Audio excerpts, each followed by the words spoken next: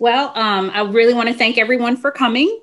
This is the inaugural town hall for the Black Executive and Student Training Program, also known as BEST, the BEST program. The BEST program is a collaboration of like-minded people who have collaborated in the past to work in the trenches to ensure that our next generation of graduates of HBCUs are given personal hands-on support, a listening ear, and mentorship to ensure that they are ready to navigate the road to professional careers, not only to navigate the road there, but to be successful in their careers. So I am very, very excited to welcome everyone this evening. So thank you. We hope that you will be engaged in the work to support the next generation. And we're going to talk about what's changed from the people who have a history of supporting the next generation. As you know, we have an exciting group of panelists this evening. We had anticipated having a specific moderator, and unfortunately, he was not able to join us due to some last minute work obligations, but he has committed to not only joining us in the future, but he wants to tell you about his plans. Good evening, everyone. Laz Alonso here. Hope you're all well. It was my intent to be with you to launch and celebrate the Black Executive and Student Training Program, which is designed to equip our future leaders at this nation's historically Black colleges and universities with what they need in order to navigate their way through campus life and ultimately once they graduate. Now, I was looking forward to leading a great discussion with my colleagues and on tonight's panel about the state of the HBCU and coming up with solutions on how to challenge what's been the status quo for far too long. Unfortunately, I gotta work. I'm filming the third season of The Boys and I got called onto set a day early, so I'm not able to be there in person, which is why I'm sending this video to let you guys know that as an HBCU graduate from Howard University, HU, I support the BEST program and their mission to ensure success for the next generation. As tonight's program moves along, I encourage you all to think of ways that you can support the program as well as give back to our HBCUs. It could be through financial support, finding out how you can speed time with a student, or if you're on campus as a faculty or a student, how to expand your network and build solid connections with volunteers, which could eventually help someone's future. That's the best way to ensure we're all doing our part. Thankfully, you're in good hands. Tonight, I'm going to have to pass the moderator baton to one of the faces of BEST, the director of programs, Will Dawson. And I promise you, I'm already in talks. I'll see you soon for the next one. Stay safe, have an amazing and productive evening, and I am so sorry that I can't be there to enjoy this, but I will view the conversation that was had and see how I can also participate and utilize my network so that we can continue to build together, because we are a village and we are a community. And the only way that we will continue to grow is if we do so collectively. Thank you so much. God bless and have a great night. And I'll see you soon. Peace. And to talk through our discussion of where do we go from here, I'd like to introduce you to the BEST program manager, Will Dawson. Good evening, everyone. Great to see some familiar faces in the crowd tonight. This is a start of something new. This is our baby, and myself and Tracy will be the faces of the BEST program. And of course, hopefully, for those familiar with us from the Urban League for all those years, we saw the need to continue, and Carolyn brought it to us. And as our board member, she said, as our potential board member, she said, we need to do this. So she made sure that we were on board and we are ready to go. Tonight, the BEST town hall will be, as hopefully you've gotten your emails, the state of the HBCU, why we must challenge our future. Now, before we get started, let's just Laz couldn't be here, but he did leave a great message, and he is going to be here. So I know I don't look like him, but it's okay. It's fine. I think I'll do okay. But we do look forward to having him in the future. Anyone who has a question for any of our panelists, please leave that question in the chat area. And when we have the Q&A near the end of the program, we will get to those questions and ask the panelist of choice, or if it's for the whole panel, then you can do that as well. I will ask that everyone, and I see you've done that already, please keep your mics on mute. If you're not speaking, that's just for background noise and to make sure that we're okay and we can hear clearly. What I would like to do is introduce all of our panelists one at a time. All right. So what we're going to do is we're going to introduce them and give them a little prompt so that when they're telling us about themselves, they can also talk about things that they have been doing for HBCUs in the past, present, and hopefully in the future. So as we do that, I'm going to ask the panelists to just be prepared to just give a little bit. And I'm going to ask you hopefully to just talk about the history that you've had and the significant engagement in the work of HBCUs over the years, and most importantly, hands-on support of students. So please share what you believe to be your most impactful aspect of the support you've given through the years, and that will serve as a part of your opening remarks. So first up, our panelists, our esteemed panelists, and I've saw different interviews with you, sir, and I wanted to let you know that I am a fan, and I thank you for being here. Dr. E. LeBrent Crite.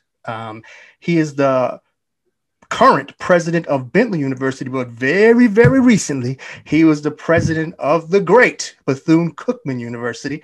And so, Dr. Crite, welcome to our Best Launch event. And again, please let everybody know a little bit about yourself and also about what we talked about before, the most impactful aspect of the support you've given through the years. Well, first of all, Will, thank you so much, and congratulations on the start of what I have no doubt will be an incredibly vital and important initiative in support of the extraordinary students who attend our nation's HBCUs. And Carolyn, it is, of course, good to see you. It has been a long time, and we go back quite a way, so it's good to be connected. I'm really just delighted to be here and to share what little insight I might have. So again, my name is Brent Crite, and I have had the pleasure of really committing my life to the space that is most important to me. I've been uniquely fortunate, I think, to operate at this intersection of human capital development, of poverty alleviation, of economic development, and my leadership roles as deans of business schools and presidents of universities has really affirmed that, and for that I am particularly grateful. To Will's points about the particular impact on HBCU students and what that's meant. And how we've contributed or supported HBCUs, in addition to writing lots of checks for our two kids who attended both Morehouse and for a while Xavier. I had, as Will said, the enormous pleasure of leading at an incredibly tumultuous time in its recent history, Bethune-Cookman University. And we were at the Daniels College of Business at the University of Denver, which is, for all practical purposes, an institution on the other end of the spectrum, economically, culturally, socially. And as you know, because you all know and love HBCUs, Bethune-Cookman University was in a difficult place with probation, with the hemorrhaging of resources, with reputational capital challenges, exodus of students, and just the institution's success. Let me rephrase that. The institution's survivability was not only inevitable, but many people thought that it was going to be impossible to get it over the hurdle of sex. And so we decided to come here to work with the cabinet, to work with the board, and hopefully make a difference. And in these last couple of years, we were able to stabilize the finances, balance the budget, got through COVID, got it off probation, brought in record amounts of money, and so just an enormous blessing. And let me say that the kids that we impacted, the kids that we had the chance to engage at Bethune-Cookman University, like students across the country, are extraordinarily capable. And what is so important about the BEST program and about folks like you is that you recognize that the function of HBCUs at their core is to bridge that gap between ability and potential and access and opportunity. And that's what drove us to join BCU and to do that work. And that's what HBCUs do across the country. They are, of course, having a moment right now. There's a bit of a renaissance, thank God. At the most fundamental business model level, institutions are recalibrating sort of how they function. And that's particularly critical. And in that sense, I think that they will remain the force for this country and a wonderful avenue of opportunity for those who choose. This was the pleasure and honor of my professional life, and now we're looking forward to the next chapter. But and I look forward to talking a little bit more about BCU and HBCUs in general a little later on. And again, thank you for this opportunity to be here. It's a pleasure to have you here. Thank you so much. You talked about the critical work we do, and Mr. Brooks, if you would just give me a second, I would like to talk about how critical it is for us to have partners that believe in what we do and believe in what we hope to do. And since we are brand new, it's good to see familiar face in here who believed in our mission from the start and is our sponsor for tonight's event. So I see Dr. Robinson in the building. So I would like to give her the floor to introduce herself, and welcome to BEST. Thank you. Well, long time no see. Thank you for having me this evening. It's a pleasure to be here. I'm so excited to see the relaunch. Some of my old friends here, George, Sonia. Good to see everybody looking well and healthy. So I am the head of corporate responsibility for Diageo North America. For those of you who don't know who Diageo is, we are the largest spirits and beer manufacturer of reserve brands like Johnny Walker, Don Julio, Tanqueray, Ciroc, Kettle One, Crown Royal, Captain Morgan, Casamigos, De Leon, Ciroc, etc. So all the good stuff that I hope all of us partake on responsibly. In my work, we do a lot in our community, specifically the Black community, and most recently the Black HBCU community, with our $10 million donation to 25 HBCUs and what I call my 25 Project Consortium. And we are very dedicated to this work. It is a global commitment that we've made in the revitalization and the recovery in underrepresented communities around COVID recovery, as well as with our bars and restaurants. So we have a number of funds that we have also started across the country for bar and restaurant recovery with business recovery grants in New York and Chicago, and hopefully soon to be Seattle for the Asian community as well.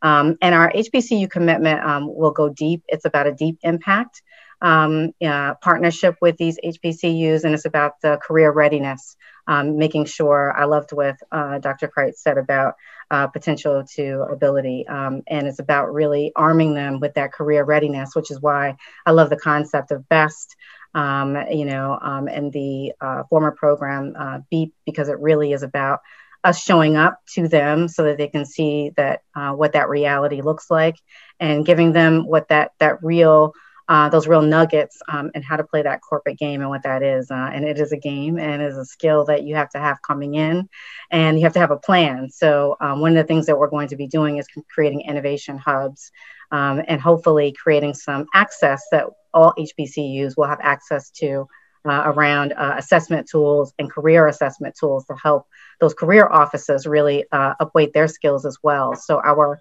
partnership with these 25 schools is around enhancing the lowering the debt, the student loan debt with our endowment funds that we've created, our professorships. So also supporting faculty. We announced our 2 professorships in STEM with Grambling University yesterday.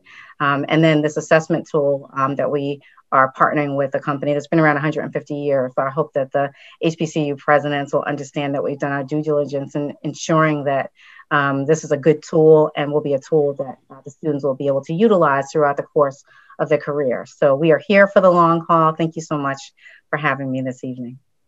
Thank you for sponsoring this event and many more in the future, and look forward to having you as a panelist in the future as well for our town halls. Dr. Robinson, a longtime friend. We are moving on with our panelists, and this man is shining like new money. He is recently retired and living life great. He is most recently, very recently, the retired president of UPS International Incorporated and the Americas region. And right now he is ready to serve in his new role as a man of leisure. So I'd like to introduce Mr. George Brooks. Please, Mr. Brooks, introduce yourself and talk about impact on HBCUs throughout the year. Okay, thanks a lot, Will, and certainly great to see you, Will. You bring back a lot of memories, and this has been a good call already for me because, you know, my relationship with BEEP, and I'm going to use that acronym, went back to my early days in management at UPS. At UPS, BEEP was a big part of the Black executives' game plan. Our senior executives believed in BEEP and felt that BEEP was a big part of Black leaders giving back to the community, but also saw the value that these Black leaders got from being involved with those HBCUs. Their growth, their ability to go in and speak about their jobs and give these young students a firsthand view of the jobs that many of them was interested in. So I started doing that kind of work back in 1994, and I did it every year. And some years I did 2 or 3 visits to HBCUs around the country. And it wasn't just about the students, and I want to make that clear because the students got a great deal out of it, but I also believe that the administration and the professors got a great deal out of these visiting executives, these successful business people, and some of them were entrepreneurs, they were doctors, they were lawyers, there were a lot of successful people showing up on our HBCU campus, first and foremost to enhance the learning experience of the students, but also to help the administrators in some of their concerns, because you had business people that had made big business decisions and had a lot of experience in making big decisions. They were able to also build relationships and help these administrators become better administrators on the campus. And I also believe that many of the professors that were involved in these visiting lecturers on their campuses learned about companies that they didn't know a whole lot about firsthand. So it was a win-win-win. And from a student standpoint, it created this one-on-one relationship with a student, African-American student. Many of them, as we know, came from pretty tough backgrounds. Being able to relate and talk to someone who has been through what they're trying to get through and able to relate to that individual, and that individual becoming a friend. Throughout my career at UPS, I continued to get phone calls from students that I met on HBCU campuses around the country. And these students early on became my mentee. But as I grew in my job and they grew in their jobs and their career, we just became genuine friends. We shared ideas and we grew together. We talked about some of their shortcomings, talked about some of my shortcomings, and we learned to help each other along the way. And I think we can't just look at it on the surface and say, yeah, we got successful leaders from the African-American community going to HBCU, doing what's right, helping those students that need help, but also it's the relationships that happen after we leave these campuses, where we continue to be mentors and we continue to coach these students along the way. This is a real win-win because I believe that many of our African-American students, I serve on the board at St. Augustine University in Raleigh.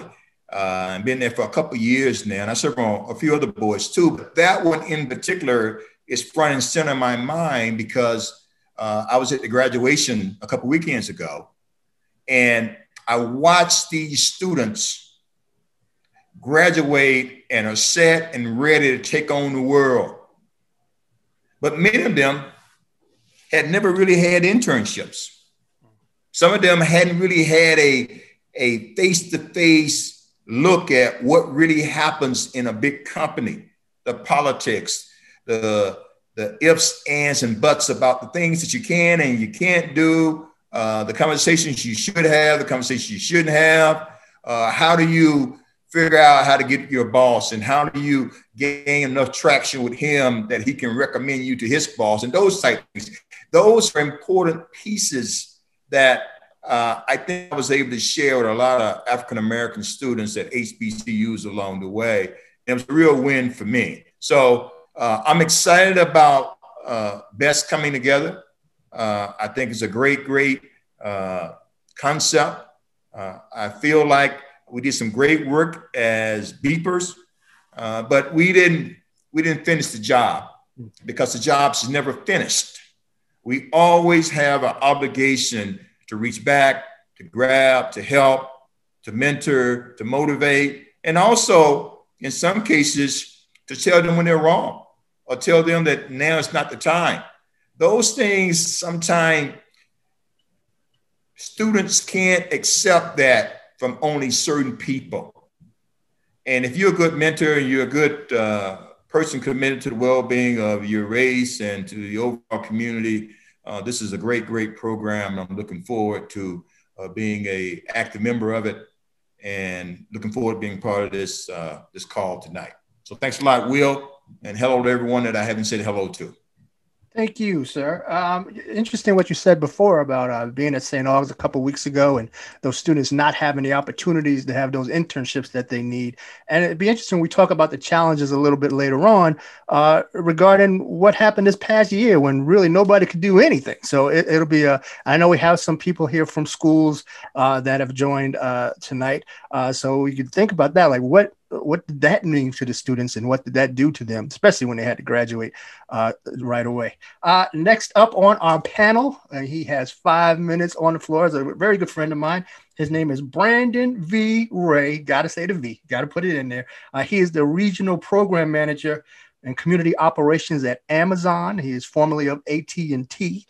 He is a graduate of Howard University, as he will tell you. Mr. Ray, please take to the stage and let everybody know about you and the impact that you've made throughout the years. Oh, thank you, Will. Pleasure to be amongst this esteemed panel, and thank Dr. Robinson, Diageo, our sponsors, and everyone here. I'm Brandon Ray, as Will said, class of Howard University 2004. Can't believe it's been a little while. Looking to see some of my peers here. Thank you for supporting too. I'm, again, program manager for community operations for Amazon. And in this role, I'm responsible for the community relations and mitigation for all these beautiful delivery stations that you see throughout the New York, New Jersey area and throughout America. But really, I cover New York, New Jersey, Connecticut. We're trying to do everything we can to get those packages from from our facilities to the doorstep. So I hope everybody is an Amazon customer. I am happy that that Mr. Alonso is working hard on our Amazon original show, The Boys. That's great. So I'm very happy that my Howard alum is working hard, and we're just trying to create that good content at Amazon. Just always, Howard University next has been one of the best decisions I've ever made in my life. And it laid a foundation for me to be a corporate executive for 2 Fortune 10 companies. I reached out to, I put in the chat some links to highlight Howard and other HBCUs, but Howard was, the School of Business in particular, was ranked #1 for best opportunities for minorities by the Wall Street Journal.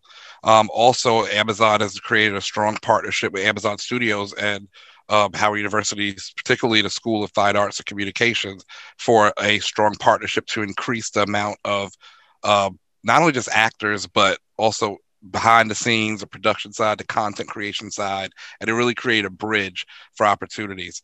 Howard and HBCUs not help you, they help you to be the best executive that happens to be Black. It's not about training you to be a Black executive.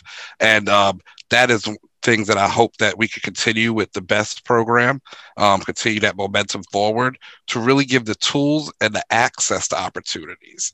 A lot of times, one thing I do at Amazon and when I was at AT&T was serve as a mentor, particularly to our HBCU pipeline. I helped create the bridge pipeline for AT&T and Howard University School of Business 21 Century Advantage program. I hope to try to replicate that here at Amazon, or just tack on all of the great things we're already doing. So all HBCUs, particularly the business schools, they really give you the foundation to be a strong executive who happens to be Black, not to be a Black executive. And that's what I love about being an alum of HBCU, particularly Howard. And I hope to continue like that and speak more about that throughout the panel. Thank you so much. Thank you, sir. Before we go on, I would like to acknowledge our board members who are in the audience tonight. We know Sonia from the CIA. Dr. Robinson spoke earlier. Ms. Sharon Harris, formerly of Edward Waters College, now of Wells Fargo, I hear. Welcome and thank you. And I do that because our next panelist is the chair of the board. For the best board, it is my pleasure to welcome Amber Batchelor, formerly Amber Thomas. That's how we knew her when she went to St. Augustine. She was a BEEP student, and now she is chair of the board. Now look at that. Look at that ascension.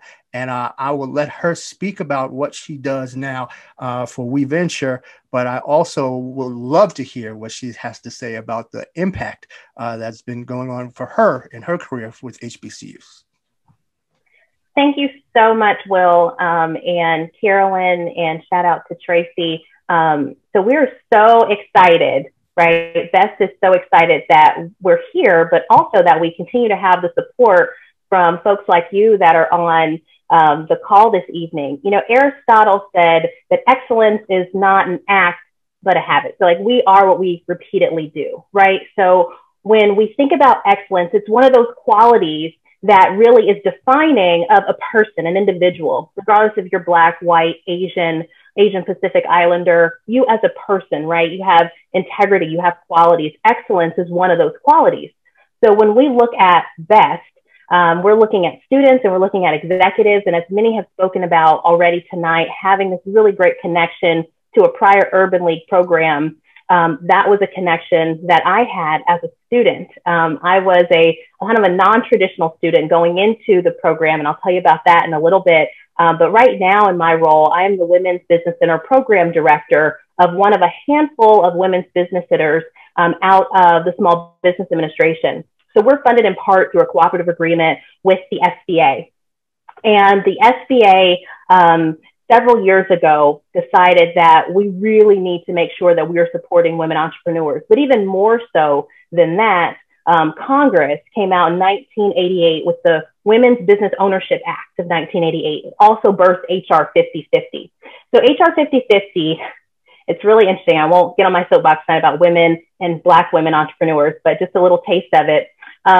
Before 1988, women had to have a male family member co-sign for them for a commercial loan. So if you wanted to start a business, you could not go into a bank by yourself. The congressional hearings were outrageously incredible. Bankers walking around the table after reviewing a woman's business plan, tapping her on the head and said, "Not this time, sweetie." The degrading things that happen to women, but specifically women of color, that so much so that Congress had to say, we need an active Congress to step in to make sure that we are helping women be successful. And the Women's Business Center program is out to help women that have historically been excluded or underserved. And as you know, Black women are at the top of that list. So we are seeing the direct impact from HBCU graduates and their journey for entrepreneurship really right now through this necessity entrepreneurship wave that has come about due to the pandemic. Also, the SBA has identified 2 key priorities as it pertains to entrepreneurs. The first is we want to help folks that are in rural areas and opportunity zones. And as we all know, folks usually are at a lower socioeconomic status in that area. And those, especially in our communities in Florida, are the Black and brown communities.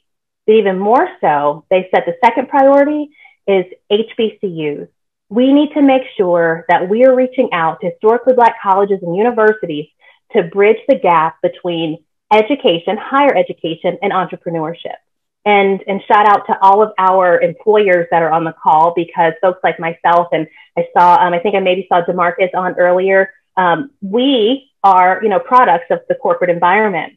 But for those that didn't go corporate and they're looking to start their own businesses, but they went to HBCUs, the SBA is saying, you need to actively go find them.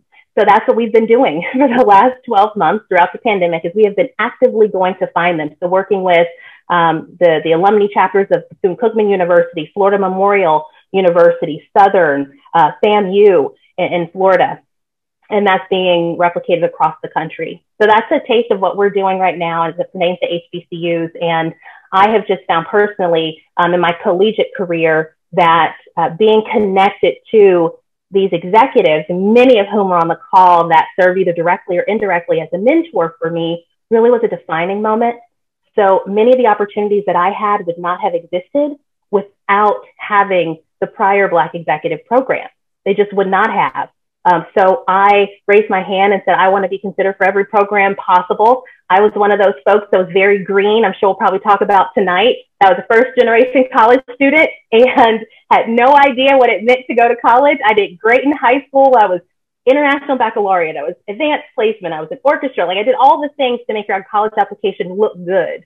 But when it came to a financial aid packet, when Howard sent me my acceptance letter and told me everything I was eligible for, I thought that eligibility letter was my awards letter, and it wasn't. And I found that out after I had already moved my little stuff into my room, and my parents were able to put some gas in the Jeep and drive me up to DC, and I had no idea what I was getting into. So needless to say, first year at Howard was phenomenal. Learned so much in my one little year in the College of B, the School of B.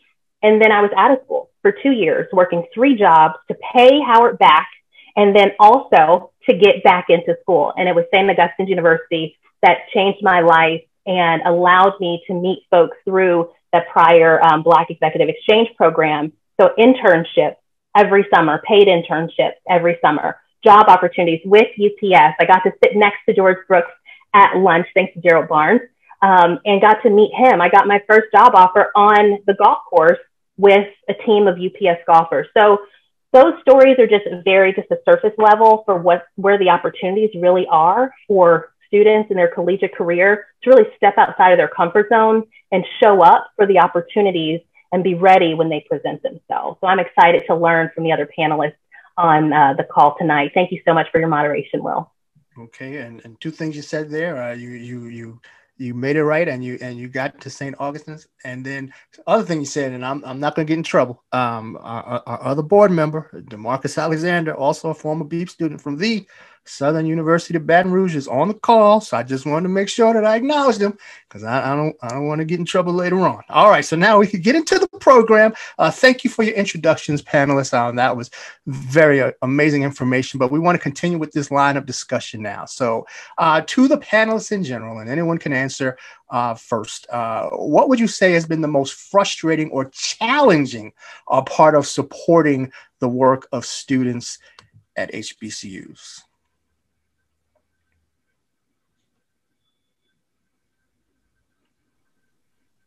Um, oh, Yes. Mr. President. No. I defer to you, Mr. Ray.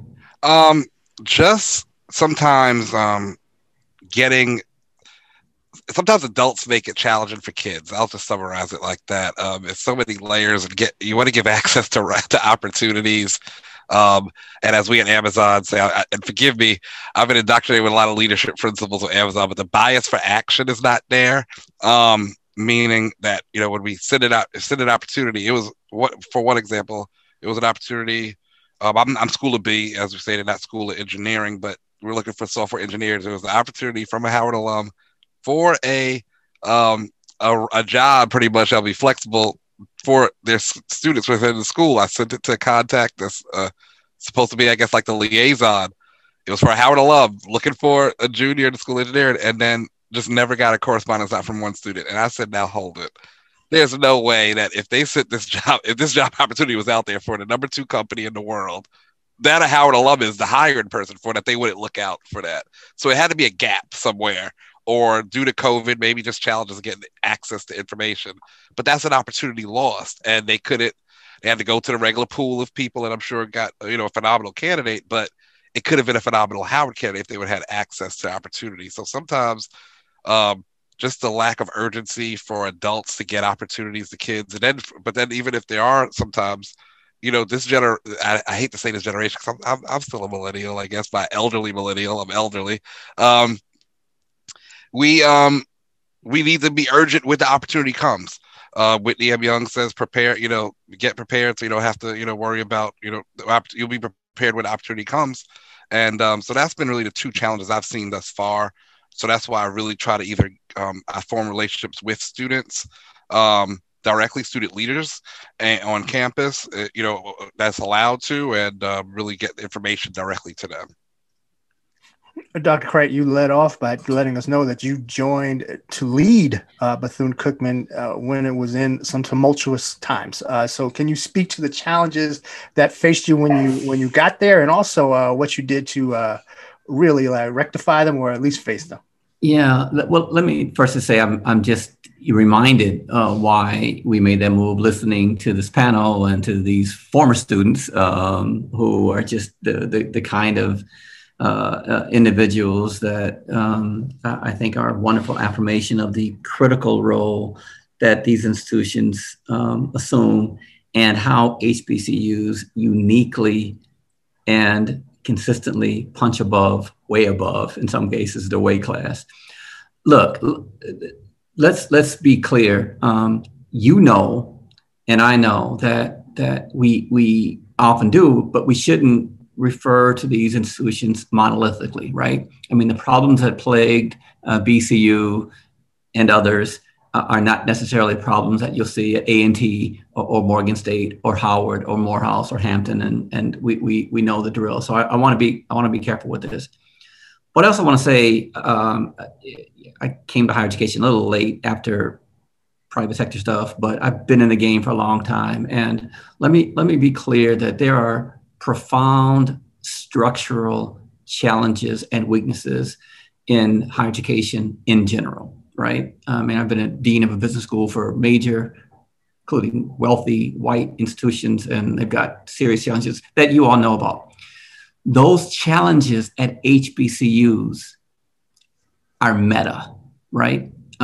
Exactly, Daniel. I mean, they are exponentially more complicated, and so there's that. And I'm gonna get to Will's question in a minute. But the answer to the question in terms of what I think the biggest challenge is, it's that there simply isn't enough of you at the table. HBCUs at their best, like most universities at their best, operate at this intersection of intellectual rigor and market relevance. And most of our faculty are okay on the rigor and the scholarship and the pedagogy. But the relevance when it comes to preparing our students for a 21st century economy that exists at this intersection of digital and physical technologies takes a different mindset. And look, a lot of white institutions I work at don't have that, and we struggle with that in particular. but if they could have conversations with Mr. Brooks, what he said, with Mr. Ray and Ms. Robinson, that is what they need. But they can't be bolt-ons. This can't be ancillary. This can't be sort of, a secondary component. This needs to be built into the core learning enterprise. That takes a different mindset and a different lens from faculty and leaders. That's a whole different issue. And so I'll get off that. But let me say this to Will's point. Look, Bethune-Cookman University was in free fall. Its governance structures, its leadership structures, it had massive legal issues. I had people looking at us like, what are you doing going there? Because it should not have survived. There were other institutions, as you know, Payne, Bennett, a couple of others, that lost probation and survived. Either were reaccredited through a different regional agency, but were small enough, 700, 800 students, they could survive. Had Bethune-Cookman lost its probation, I can promise you, at 3,500 students, it would not, and a Division I, that's a whole other story, Division I sports, it would not have survived. And so we just felt that we were at a place in our lives where we could come and first we'll build in a level of fiscal discipline.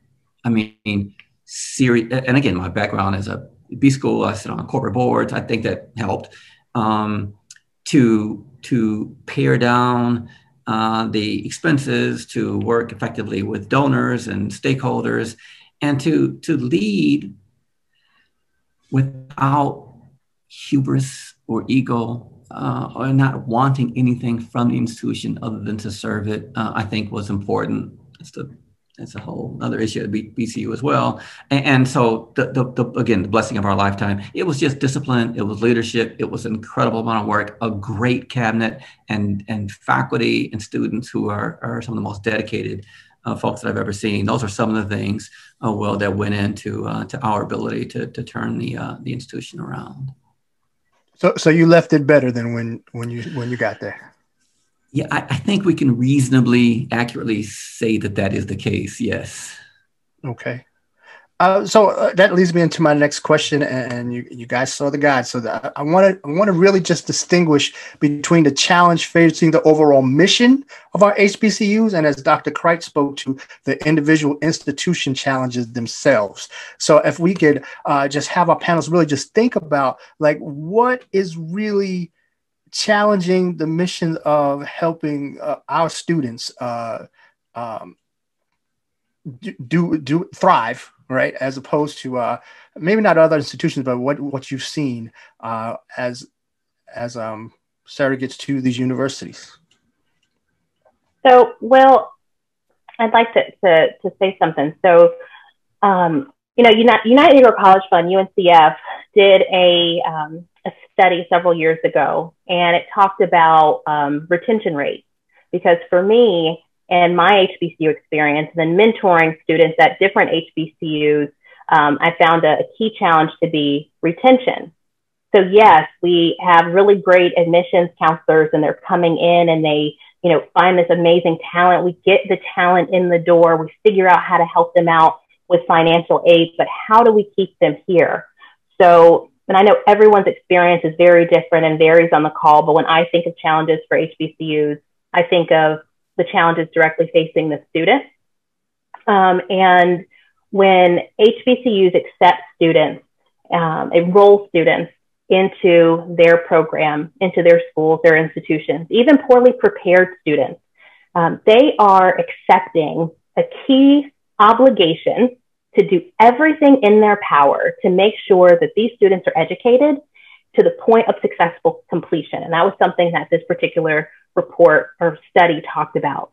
And yes, it takes a village, right? And the majority of staff, faculty that are on campus are people of color. So it feels like, has that family feel, regardless if you're going to a large university or to a small neighborhood private institution, 1,500 students like I did at St. Aug. My high school up the street was a national ranked high school. It's larger than my university that I graduated from.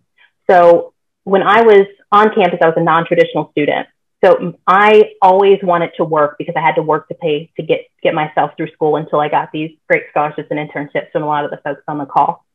So I worked with the Office of First Year Experience. I'm like, if any student has a first year experience like me, they're not going to stay. So what can I do as a student to help? So I began a consulting agency while I was in school. And my first client was the Office of First Year Experience. And we sat down and we did a needs assessment to understand where the needs and the gaps were. And then from there, I built a program called our Peer Mentors Group. And it was more than just, oh, we're going to get them through orientation week. It was, okay, we're going to sit down and talk about your individual challenges you face as a student that could potentially lead to you not finishing your first year. Numbers show that if we can get students, HBCU students, through their first year, they are more likely to matriculate and graduate from that same institution. So that was our goal and that was our focus. So we were finding obviously socioeconomic impacts, needing to be able to send money back home, even though they were in college, not understanding how to navigate through the financial aid system, not understanding that they need to be applying for scholarships while they're already in school for the next year, not understanding what an unmet need is, not understanding the difference between a private loan and a public loan funded by the U.S. Department of Education. And that's just a taste of what, we uncovered and we're up against in terms of retention. So even after we finished that project, I started to expand my reach a bit more and start to just mentor students in peer group settings and then one-on-one throughout different HBCUs across the country. So I would say retention was a big challenge that I've seen. That's important that you said that. And so you're talking about that connection with the students that they need in order to make it through their first year, even, especially, and then to go on. Now, Mr. Brooks, you talked earlier about that connection you had with students. You were on campus a couple of weeks ago for graduation, but maybe speak to that connection with the students. You said that having that one-on-one role with them helped them to see what they could do in the future. But what did it help them do to face the challenges they were facing at the time? Well, I think you have to realize that many of the students on these HBCU campuses, especially a school like St. Augustine, came from pretty tough backgrounds. You still have a huge number of first-generation college students. You have these inferior schools, you have poor teachers, limited guidance, broken homes. There's a lot of stuff that comes with these kids. These kids, in many cases, have a rough side. And I think it's important for them to see someone that looks like them, who they can relate to, and help them understand that, we all came from a tough background, but if you keep your eyes on your goals, you keep your nose clean, you do your work, you present yourself the right way, then the opportunities are there. And what I found out, and I didn't go to a HBCU, all three of my sisters did. I went to a majority white school. So I didn't really see the nurturing firsthand that happens on an HBCU campus. There's a huge family atmosphere that exists on that campus, more so than what I enjoyed when I was working on my bachelor's. But these students need to feel like people care, and not just the people on campus, but also in the outside world. If you grow up in a very humble type of childhood, and maybe you were in an all-black neighborhood, you went to an all-black school, even though you were in a major city, and then you go to a HBCU, and now you are setting your goals on joining corporate America, where most of those leaders are still white. I think there's a relationship that they need to have with someone else that looks like them, that can help guide them to understand some of the do's and some of the don'ts, and also give them some insight on how corporate America really works. And I believe that part is missing. Many of the professors there have had some time in corporate America, but many of them don't. Many of them are lifelong members of the academia, and they don't really have a good insight in understanding what happens your first day on the job as a new management person, or how do you go about having lunch with these new people who don't look like you. These things, I think, they are small, but they're important, because if you can't do some of these small things, I think sometimes you are put in a situation where you don't get additional opportunities, because you know, knowing how to conduct yourself in a meeting at a restaurant, or how to go about communicating about things that aren't controversial, I think are important things that students have to know. And I think a lot of those things are being missed. It's not in a class. I think it has to come from somebody you trust and somebody you're not embarrassed to ask questions to.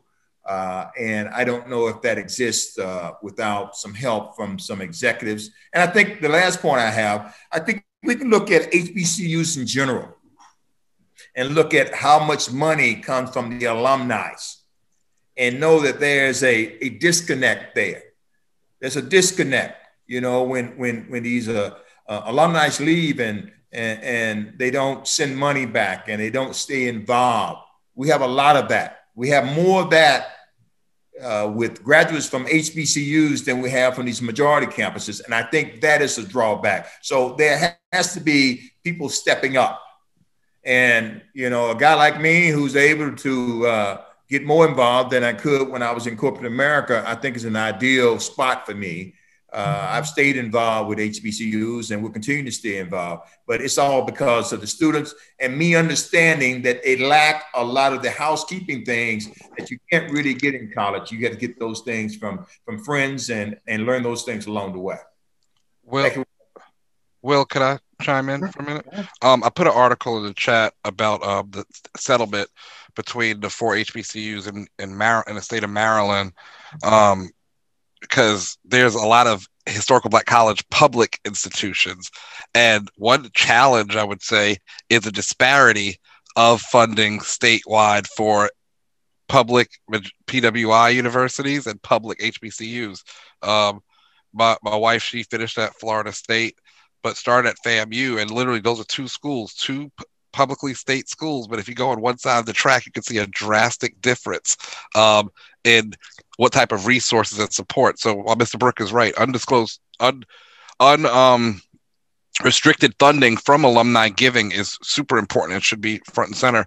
But we also, for a challenge that is the systematic racism for decades, generations, for our HBCU public institutions that states have continued to discriminate against, and hopefully they're atoning for it with this close to $600 million settlement in Maryland, which if you settle, that means you have you're showing that you're guilty of something and want to resolve it. But hopefully that formula can change. You know, Florida and you know, you can look at University of Virginia versus Virginia State. You can look at I see Jamel's here, you know, Brother Vandenberg. We can look at Ohio State versus Central, and a private institution like Wilberforce. So we got to just be, you know, cautious also of our elected officials and our state level government, where we have a lot of majority HBCU public institutions, and what is the formula and the support from the states that they're getting from the legislatures and the executive branch. It's interesting you say that. We're going to talk about funding in a moment, but I'd like to go back just a minute to have Dr. Cricht speak on something Amber talked about, being a first-generation college student, how it was overwhelming that first year. Mr. Brooks talked about how the need for maybe an external, like the professors are doing what they can do in order to help these students, but having an executive to speak to those students externally. So Dr. Cricht, what do you feel is the importance of having that extra support in addition to what the professors are providing? Well, as I said, I think that if HBCU students, certainly at places like Bethune-Cookman, had more access to folks like you on this panel, then we'd have a different set of experiences. Look, the criticality of external partnerships with companies like UPS and with individuals like you all that are mutually beneficial, that are reciprocal, and that are sustained. I mean, even having you all come in and do a guest lecture to deconstruct the case, to talk about your experiences. Here's the issue at too many of our institutions. The faculty members, again, it's that issue of rigor and relevance. The faculty members do not have, by and large, sufficient connectivity with the marketplace and with the demands required for today's marketplace. And so their ability to really transfer the skills and the experiences that students need is lacking. But that's not just our institutions. As I said, it's meta with our institutions, and that's a factor everywhere. And I want to also comment on what was said earlier about first-gen students. So one of the things that I was most proud of, and look, I came out of Detroit Public Schools, and thank God for Michigan State, land-grant institution, let me in when they really should not have. I didn't know that then, but and so places like Bethune-Cookman, Mary McLeod Bethune, our founder and benefactor, referred to the students that we take as diamonds in the rough. And as George said, some of these young brothers and sisters bring trauma. They bring adult level problems to the institution. And so we have to deal with that, right? And yet that's balanced by the reality. And someone else said this as well. At Bethune-Cookman, if you want to major in computer engineering, you will major in computer engineering. If you want to major in nursing and you can get, and you're willing to do the work, someone will guide you through that. We all know, I went to Michigan State and Missouri. And we know in difficult majors, 1 or 2 courses, and what are they going to do? They're going to guide you elsewhere. That is not what we do. It's part of the joy, but it's also part of the dilemma. It adds to delayed matriculation rates. It adds to higher costs for students. It adds to angst and frustrations. But our faculty and staff are there to sort of lift those students up, and that costs money. Bethune-Cookman University is built on a city dump in the kind of neighborhood you would expect it to be built on, because 1904, that's the only place a Black woman could get a university. And so we have all of the detritus of drugs and addiction and mental health issues, and it's a food desert, and all of that. And we're trying to educate these kids. So, few things are more timely than this kind of conversation, to have folks like you and your respective companies at the table, because these are some brilliant and talented folks. They just need to be given the opportunity to show what they can do, and that's going to start in large part with folks like you. And so I'm just really, really grateful for this. Thank you, sir. So Brandon spoke briefly about the financial challenges, the lawsuits and things that are going on that have been recently either been settled or sparked. So let's talk about the financial challenges. Now we saw we have HBCUs have a lot of mainstream awareness especially this past year with the election of Vice President Kamala Harris. We know the work that Chadwick Boseman did with Howard and the HBCU community. We see sports legends like Deion Sanders and Eddie George going to HBCUs as head coaches. And we saw it just recently, again, at Howard, where Felicia Rashad was appointed dean of their fine arts program. So what do you feel, panelists, are the pros and cons of these actions amongst the general public? Like, do you feel like is there a pro and a con to this increased visibility among the mainstream? Like, what do you feel will come from this new look at HBCUs?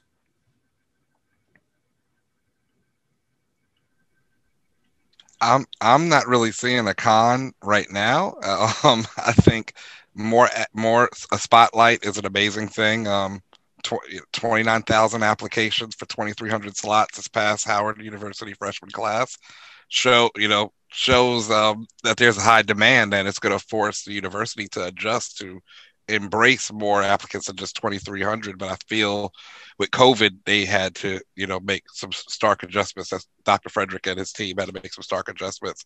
I see nothing but I see access to, more spotlight on amazing talent, access to more opportunities, more corporations and a variety of different industries coming into not just, my alma mater, but all HBCUs. And then it would be up to leadership at these universities to be more to continue to embrace, at least for career. I'll just focus on the business world and engineering, as Dr. Christ said, with engineering. Just be more abrasive of the private sector. Literally do everything you can to be an open door and restrict barriers.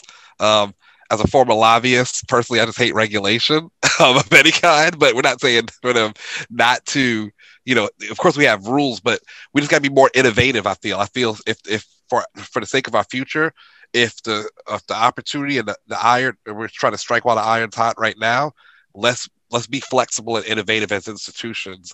That's going to be charged from the deans to the professors, to the adjunct professors, and to the students. Let's just embrace more partnerships, continue to and amplify the partnerships too. Sometimes I think we get lost in the dollar amount, and if it's not a certain dollar amount just now, it's like, oh well, that's all you can do. Versus, let's talk about the dollars and let's talk about opportunities for our future, so we can prepare future alum to be senior C-suite leaders in the corporation and to give back. So that's I just hope that the pro is that we continue to provide more access to opportunities, more access to resources, and that the universities will be embracive of it and flexible within reason, because they have, but to really be innovative and embracive. The only con I would say, and I don't think it's going to happen, because I think we're going to keep the foot on the gas on every side, civically engaged, focus on education. I don't want this bubble to burst.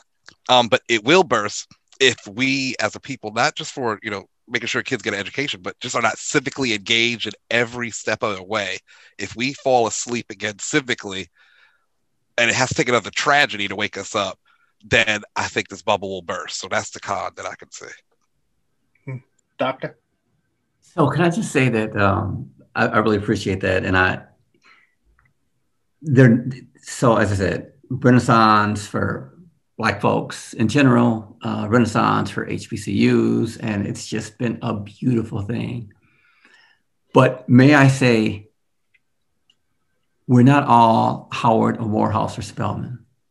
It was, and look, like I said, our son went to Morehouse, and God bless him. I know David,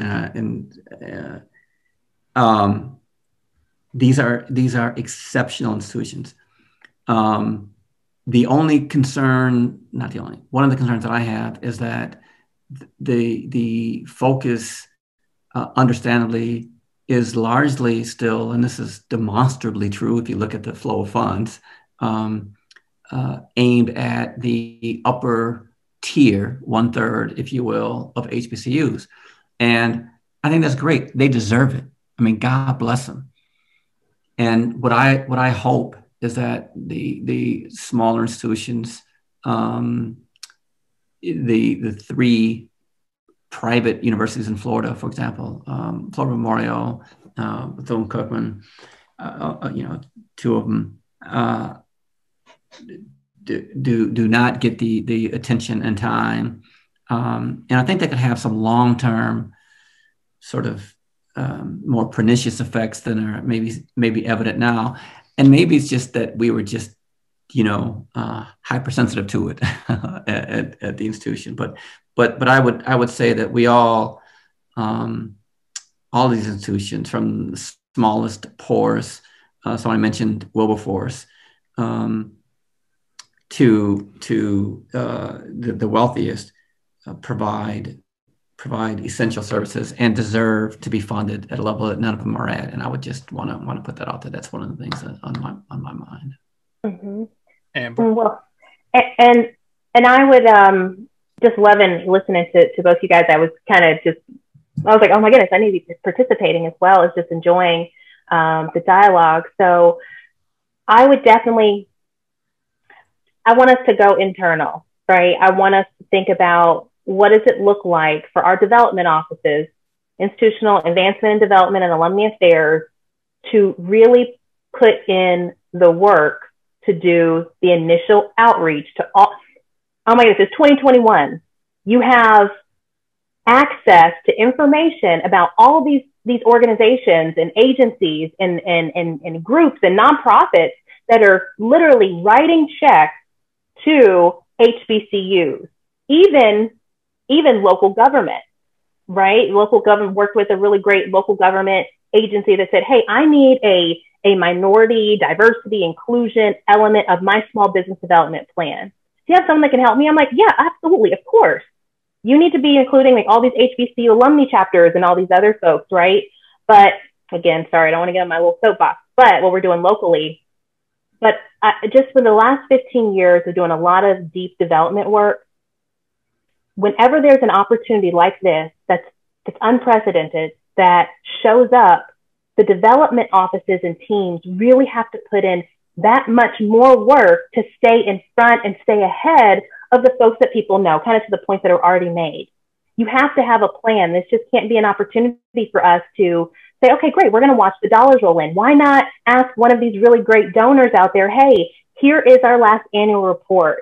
Here is our, Showtime students, and just put everybody out there and highlight it and allow them to say, oh, great, this is wonderful. So you weren't on our initial list. However, we do have some dollars available. Would love to talk to you further about this opportunity. Like, we can't be shy. We have to go and ask. And sometimes people feel as though, well, I don't want to beg for dollars from this institution or that institution. And it's not begging.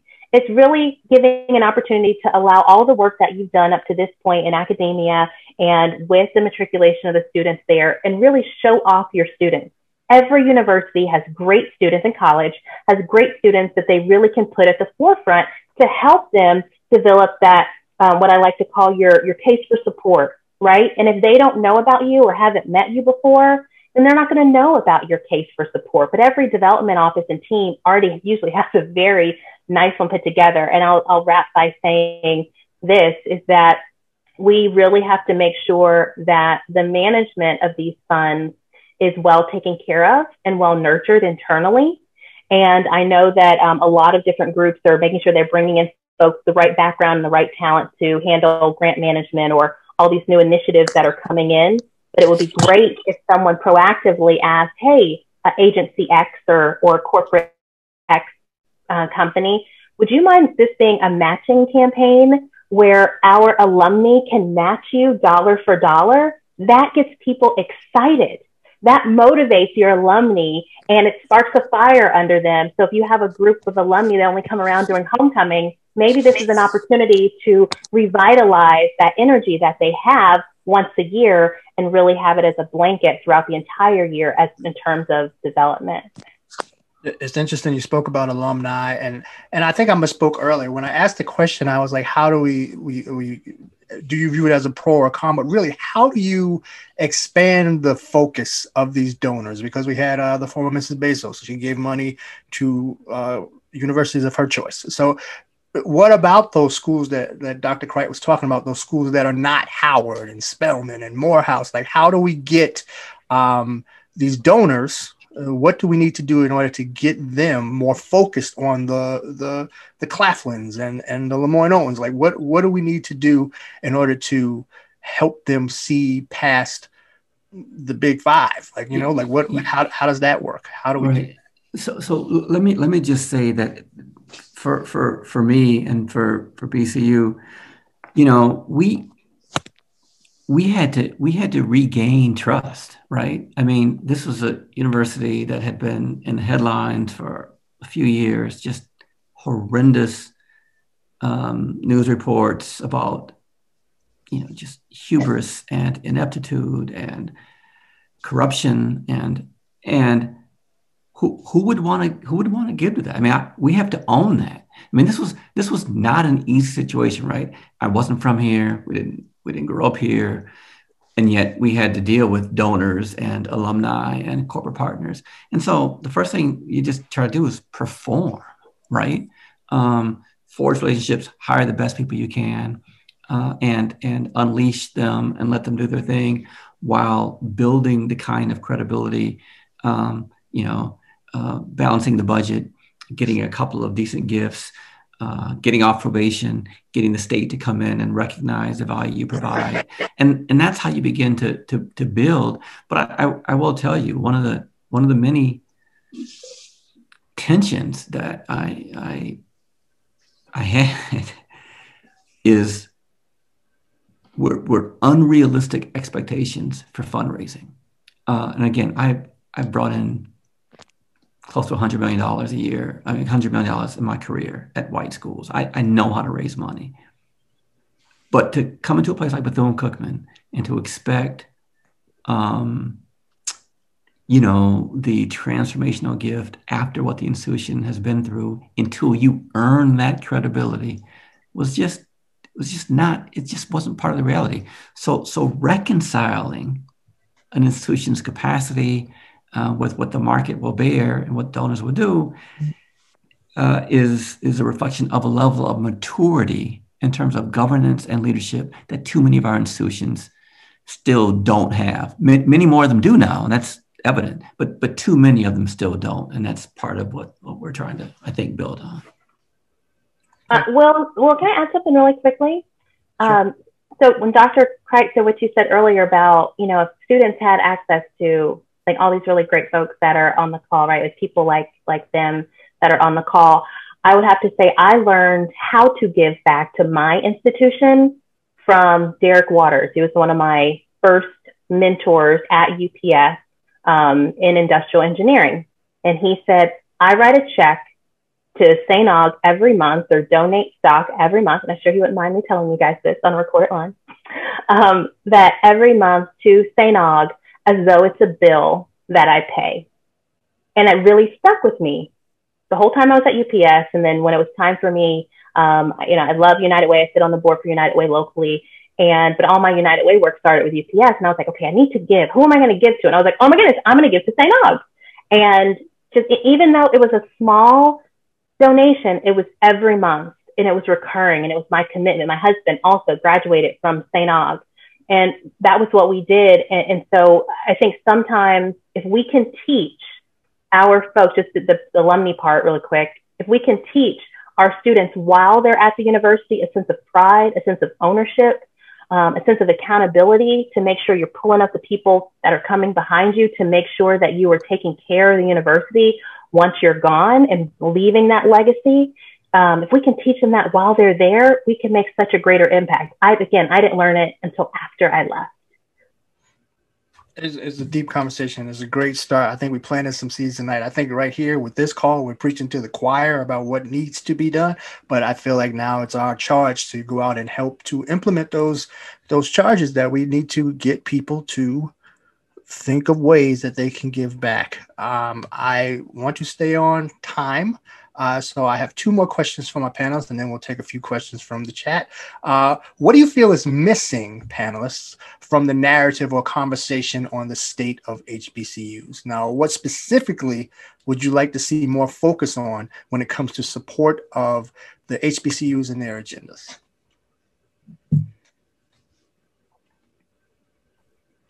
I believe that right now, HBCUs have given a great opportunity to sort of right the ship. Me staying close to a number of HBCUs, and especially with the monies that have flowed into these institutions from the federal government and from big donors and others, I think it's now time that we sort of update our curriculum to drive the right degrees that attracts corporate America to these institutions. And you got to do that by making sure you on the cutting edge of what's the new hot subject and being on top of it. You know, I I think many of our shortcomings at these HBCUs is because there's a high number of people graduating in business, but there's a low number of people graduating with STEM and some of these things that are certainly going to be important to our well-being going forward. And I believe the instructors and how we go about teaching these subjects have to be priority right now. Many of these HBCUs got a blessing during the COVID in order to correct their books and become more productive from a financial standpoint. We got to hire the right instructors. We got to drive the right subjects, and we got to create this win-win attitude in the students. You got to walk before you run. I know we talked a lot about these major big HBCUs getting a lot of the funding, but these smaller ones can get some of that funding too, but you got to walk before you run. And I think that walking part includes, let's get the right subjects being taught. Let's get the right instructors teaching those subjects, the right leaders leading these institutions. And we can't do it on this call. But to answer your question, Will, I believe we have to go back and take a deep dive and making sure that our foundation is right to exceed. I believe we got quite a few instructors that need to get closer to their subjects and be better at teaching these subjects. And I believe in some cases, the curriculum has to change to adapt to what's needed in the world today. Logistics is a big area, security, aeronautics. These areas are growing with the drones and all the things that are happening. We have to be front and center in these areas in order to make sure that corporate America sees us over here. We got that. We got smart people that are doing great work in these areas. Come see them. Why don't you give them a job? Okay. Now, student, I need you to get back to this school and also pull someone else up. So we got to walk before we run. But I think the walking part is the right subjects, the right instructors, and the right leadership on these college campuses. Okay. Panelists, anyone else have any thoughts? Like what Dr. Cricht did just that. Like he went to the institution and he had to start from the bottom and he built it back up from there. So I think that's a great example of how it can get done. So we know that we have to give more attention to the foundational parts before we could fly. Here's my last question to the panelists. Given that you all been in the trenches for a while, how will you specifically focus and direct your efforts moving forward? And how do you recruit and enlist others to do the same? So I know specifically a direct way that I'm excited for St. Aug, and I need to hook up with George after the call. But I want to do an annual benefit for my alma mater every year. And it's something that can happen around homecoming that can sustain a group of 300 to 600 women. No offense, gentlemen, my male allies on the call, but women, business owners, entrepreneurs, professionals, government leaders, for us all to come together and raise money in a fun, exciting way. You won't even realize you're at a fundraiser, but I know that's one individual commitment. On a professional level, I am excited I'm actually taking a role as president and CEO of a regional chamber of commerce in Georgia. So I will be leaving the Women's Business Center. But for me, it's really helping the leadership in communities understand the necessity to make sure that they are working with or they're looking for talent and not just looking for them to fill up a picture on their About Us page or their recruitment page, but really to make sure that they have a strong pipeline of talented individuals and help them understand where to find them and how to recruit them, retain them, and allow them to grow within the company. So that's a personal commitment that I have to the regional community that I'm going to help lead. It's really great, Amber. Congratulations on that. Let me say to that, Will, I mean, look, I will always continue to write checks. And one of another example that I'll continue to try to focus on is one of the companies where I'm an independent director. It's a very large, $18 billion enterprise that's never stepped foot on an HBCU campus. They've never hired. It's not a very diverse company. Not only did I get them in a UNCF virtual career fair, I had them at BCU. They are hiring interns. They are hungry for the talent. They recognize what these institutions offer. And so they are now huge and direct supporters of students and faculty. They've donated hundreds of thousands of dollars. And so there's that. In my new role, while it is not obviously at an HBCU, I've already talked to a number of my colleagues about creating exchange opportunities for students from Florida universities to come to Boston for a semester and to engage and to learn and grow in that sense in a way that I think can add some value. And anything else that I can do to continue to enhance the extraordinary work of these institutions, including engaging with these amazing folks on this panel, is something that I'll be dedicated to as I move on. Definitely. Thank you again, Will, for allowing me to be a part of this panel. Personal responsibility, continue to give to my alma mater in strategic ways, but also continue to be a champion, not just for Howard, but for all HBCUs internally. Whether corporation I'm a part of, at Amazon, I'm going to continue. We have a whole big HBCU like Chime group, which is our internal network, and thousands of employees, and continue to make sure we put our dollars and resources to various HBCUs, but also to organizations such as TMCF and UNC, Thurgood Marshall College Fund, and United Negro College Fund, particularly to like bridge the gap funds. That's what I've been supporting at Howard for those students that are on the cusp of about to graduate but are a few dollars short. Those type of funds too have been really crucial to get students across the threshold for graduation rates. So that's more restricted funding, but figure out other ways to unrestricted. And then for internship opportunities and career opportunities, just continue to be a champion and help bridge the gap and find access to opportunities. So thank you again, Will. Hey, Will, I serve on 2 college boards.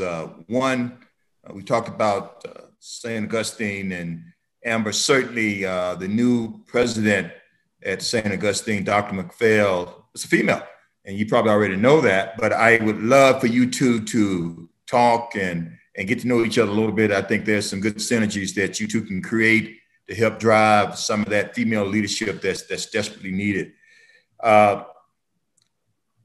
As a board member there, I am also chair of the nomination committee. So I have a hand in a lot of people that join the board, a lot of the people that come on campus that get involved with the school, and I'll continue to try to push that the right way. I've done, I believe, a good job in bringing African Americans into play, but the real piece that's missing is getting more other races involved in helping us lead these HBCUs to where they need to be. I need more good white folks to get involved with these HBCUs.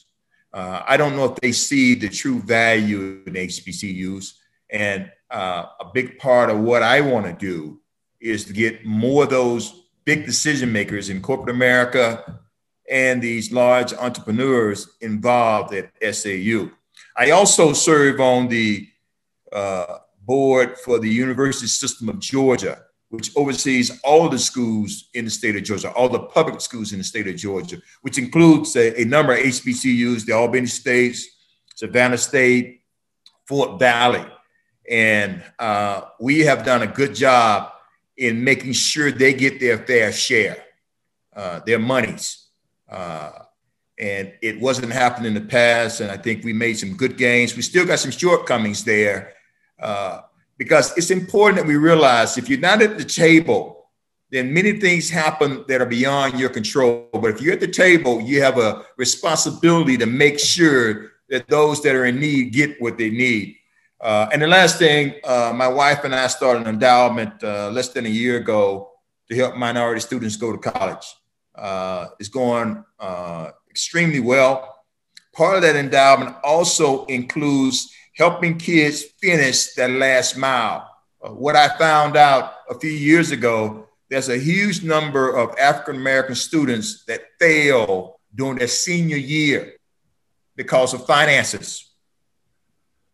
They can't afford to finish that last semester or those last 2 semesters. So we're trying to fill that gap and keep those students in school and let them finish and become a big productive member of society. So that's where I am. I continue to be really involved in helping mentor a lot of college students, a lot of African Americans who are trying to get ahead. And that is a priority in my mind, and that will continue. So thanks a lot, Will. I'll send it back to you.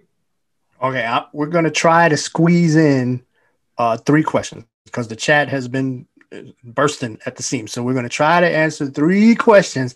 And the first one is for Dr. Crite. The lack of more professors with the right mindset is affected by the apparent lack of succession plans at HBCUs. How can that be resolved?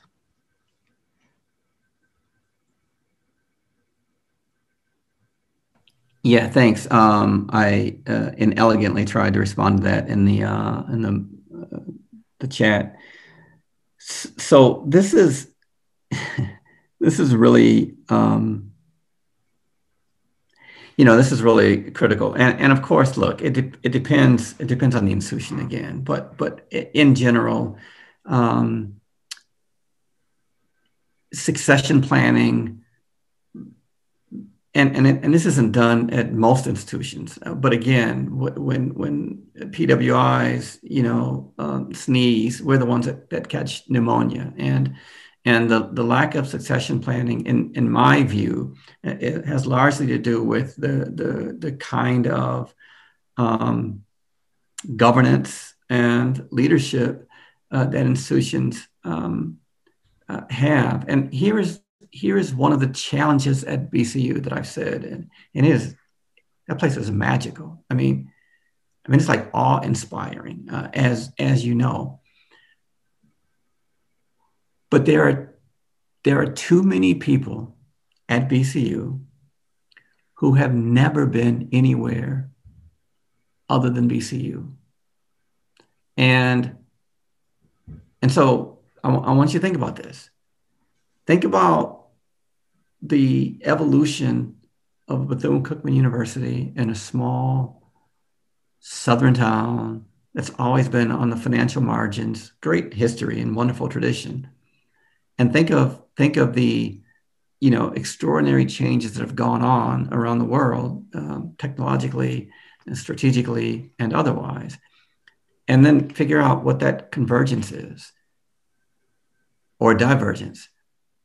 And if your folks don't get out into that world, how are they going to know how to prepare the next generation for that, which includes understanding skill sets, understanding, as somebody said, getting the right majors. Oh my God, that's a whole other issue in terms of what we teach and how we teach it is a root cause of some of the challenges. This starts with governance, as Mr. Brooks knows, and you got to get the right boards on. And so I think, Will, again, that's a really sort of inelegant answer. You just have to, you got to get the right presidents and provosts, and you have to have the right boards, and they have to make the right decisions in terms of who they hire and who they promote, even if those aren't the popular decisions. And they have to know the difference between the two, in my view.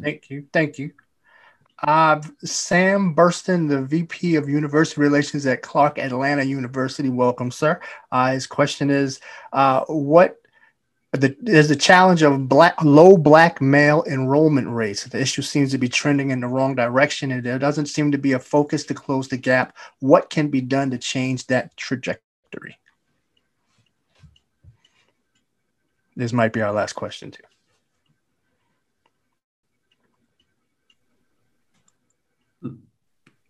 Look, that's a difficult question. They were waiting for you to answer, Doctor. We'd all be rich if we knew the answer to that, right? Yeah, Dr. exactly. Look, I mean, where do we start, right? we don't have to look hard to understand how the prison industrial complex, how drugs and alcohol and violence have profoundly depleted the stock of young Black men across this country. And so outreach to communities in middle school is essential in my view. It's also having the right resources and the right staffing at universities and colleges when they can get there. And to get them there, you got to have the money. I want to say something else that might sound a little contrarian. I think one of the biggest advantages to our community that we have not fully leveraged is the community college system. Many of our HBCUs have transfer agreements, and those are lower cost opportunities for young men and women of color and just students in general. They don't have great graduation rates yet, but then neither do many HBCUs. So look, I don't mean to sort of punt so poorly on this question. It's just huge. And it starts long before they get to college. And that's something that policymakers and educators and law enforcement have to begin to deal with. And I hope as we have this renaissance as a community, that will be part of the focus. Because again, I'm looking at the young people on this panel and wondering, how many of you were missing by not giving folks the opportunity to get to the table. So thank you. That's a great note for us to close on. I'd like to thank our panelists, Dr. Craig, Mr. George Brooks, Ms. Amber Batchelor, and Mr. Brandon Ray. We got work to do. We have a lot that we need to do. There's a lot that is still challenging our HBCUs, but it was great to have a conversation and come up with, if not solutions, then maybe leads as to how we can close those gaps and help our students to thrive going forward. That is all from me, but I'd like to hand it over to our other board member, Ms. Carolyn Ellison. She would like to say a few words before we close out tonight. But thank you for having me. I know, again, I'm not Laz, but hopefully I did good in Great job, Will. Thank you so much. Carolyn, please. So I just really want to, again, reiterate our thank yous for this conversation. The work that we have to do is absolutely personal. We would not be here tonight without the tremendous, and the BEST program would not exist without the tremendous support of our amazing board, starting with Sonia. Sonia, we wouldn't be here without you. So thank you. This program would not exist without you. Danielle, this evening would not exist without you. Thank you for your insight and your generosity to support us. There are several other board members on this call. So thank you, including previous board members from past work. Terry Bankston, thanks for showing up. Our panelists, George, I speak to George at least once a year. Again, this is personal. Thank you for, I would not have been able to navigate some really painful waters without you. Brent, I've known you since we were young. Thank you for taking my calls. Amber, you inspire me. Brandon, I'm so excited to meet you.